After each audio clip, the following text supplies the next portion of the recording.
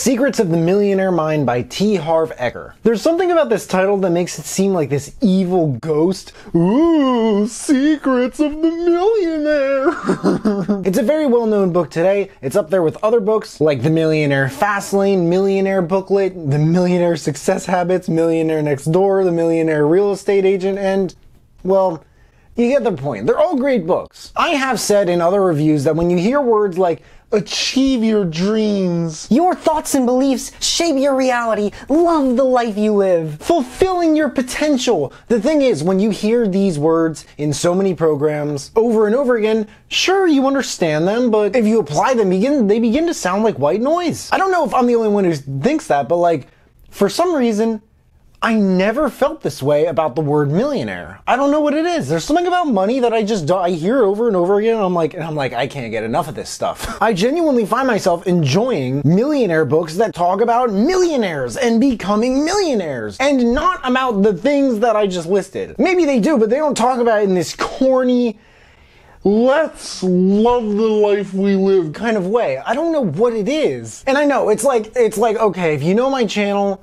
why review another book about money? Well, it's kind of that, but it's also kind of like, you will always be underpaid. Everyone will always be underpaid. $1 million is a lot of money. If you look at the first million someone makes and how they make it, but how do they make it? What is the secret? Secret? What's the secret? What are some hidden gems? What are some standout quotes from this book?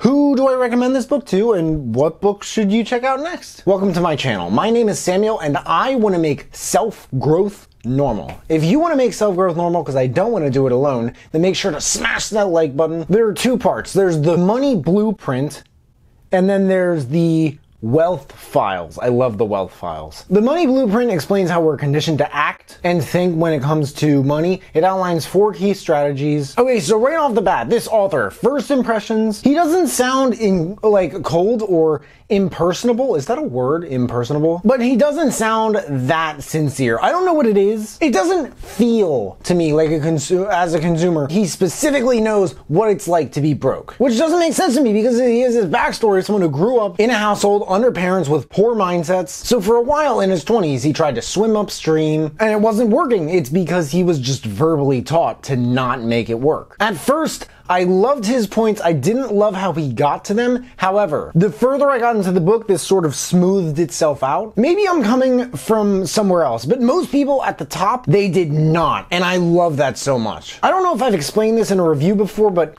I'm gonna take a leap here. To be frank, my dad is an oncologist. So did I grow up in a lower or lower middle class household? Am I the only person who reads or listens to books like this obsessively that cannot answer that question with a yes? Now, the last thing I want is to make it sound like I think that's good or bad. A lot of kids, maybe they took advantage of that and they got spoiled or whatever. But what I love about my parents is that they never gave me any advice about money. They never said anything about money ever. This allowed me to form my own beliefs about money. The most valuable thing here, I'm saying, was never ever money. It was a clean slate. And my point is that a clean slate with the right intentions, the right principles, the right work ethic, that will always be more valuable than any dollar amount, any inheritance. Part 2 is the wealth files. 17 different ways rich people think differently from poor people. Think and act. And again, there's 17 of these, so I'm gonna say some of my favorites and, you know, my thoughts on them. Rich people admire successful people. Poor people resent them. I love what he said about the beautiful,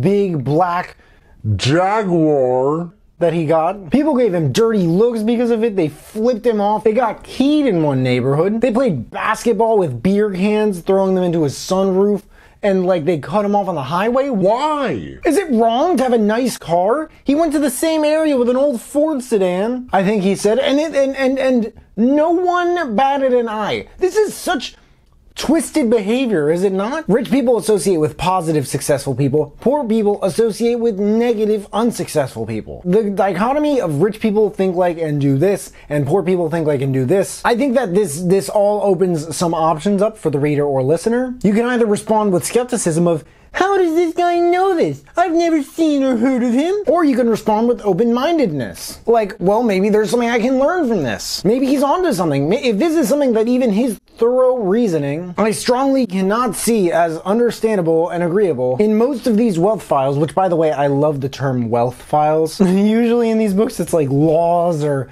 principles or rules. There's just something cool about files that makes it sound like private or secretive. Maybe some of them I'll see if I can look at them just a little bit differently. The most interesting one to me is probably that rich people focus on net worth while poor people focus on income. When you think of what can I spend right now, this is probably the biggest difference between rich people and poor people. I mean, the biggest difference between rich people and poor people is easily how they see and treat and think about money. Before this, it was 80%. Now it's as high as 63% of Americans, 2 out of 3 of us, during a global pandemic recession, we spend everything we get. If you're one of those Americans, you may want to check this book out as soon as possible. My favorite part of this book, if I didn't mention it already, is the 17 wealth files. Because the wealth files is where things get very specific, and where a lot of the best and the unique stories can be found, and examples. But I enjoyed the whole thing, all the quote-unquote repackaged content. I enjoyed as well, because if you guys know me with this channel, then you know that if I see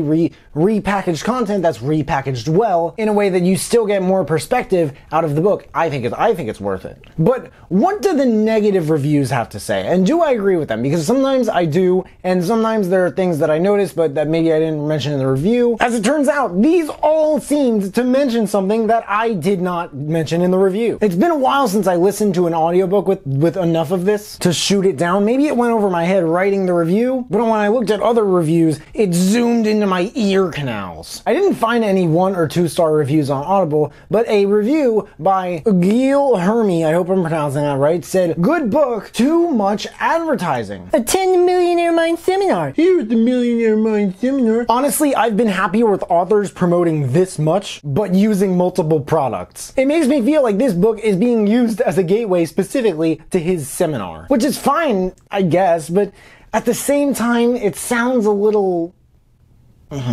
pasty. Other authors and books have said, people ask me at my seminars. I hear at my seminars, if your book title had a different name from your seminar, I don't think it would make that much of a difference. A 4-star review by Gwingui, I hope I'm pronouncing that right too, said the advertising left him feeling like he didn't get all the info, and that it said the seminar has more info. This almost makes me think if he didn't say anything about the seminar during the whole book, more people would get more info out of the book, and perhaps it would be more successful. But that makes me think the seminar, which by the way is $795 a ticket, according to Project Life Mastery, which by the way is over 30 times the cost of the book, wouldn't be as successful. Get this, a 5-star review, this is how you know you did something wrong, said the same thing. Anonymous user, too many advertisements. I love the book, but he mentions his seminar about 70 times too many. Overall, a good book. I can't believe I didn't mention this in my review. People watching it up to this point, they may be like, well, Sam,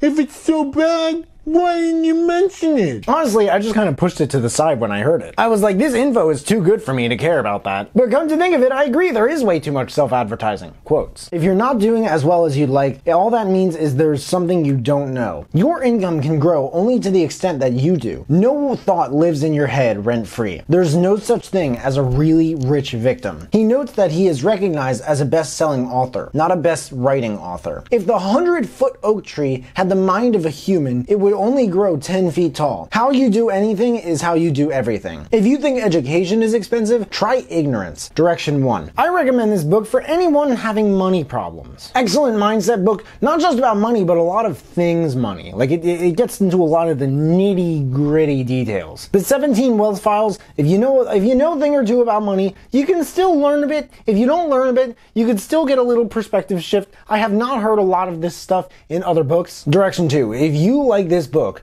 I swear you will love Millionaire Success Habits by Dean Graziosi. Harv Eker really seems to like Rich Dad Poor Dad by Robert Kiyosaki, which is a much harder sell than this book. It's a lot more adamant and stubborn about beliefs regarding rich and poor, not people, but thinking. At the same time, if you can tolerate that, it is almost impossible to ignore the golden insights you can find scrolling your way through it. If you can't just seem to find yourself getting into the habit of saving money, however, once again, I recommend the almost annoyingly aggressive penny pincher, The Millionaire Next Door by Thomas Stanley. Secrets of the Millionaire Mind by T Harv Eker. There's a link in the description if you guys want to check it out and read the reviews. That and all the other books that I mentioned in this video, if you want to check those out too. If there are any other books that you guys want me to check out and review, please let me know in the comments below. Also, let me know if you checked out this book and you liked it. If you guys buy anything through the links in the description, then I get commissioned, which helps me build this channel and keep making these videos. But hey, make sure to smash that like button, subscribe if you haven't already, because